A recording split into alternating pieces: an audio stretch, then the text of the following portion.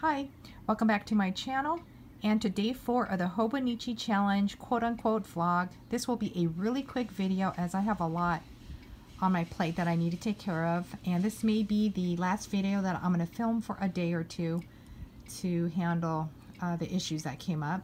So this is a very quick pencil sketch that I already did this morning. The image that I'm looking at is this. Day 4. The prompt is Klipspringer, maybe that's how you pronounce it.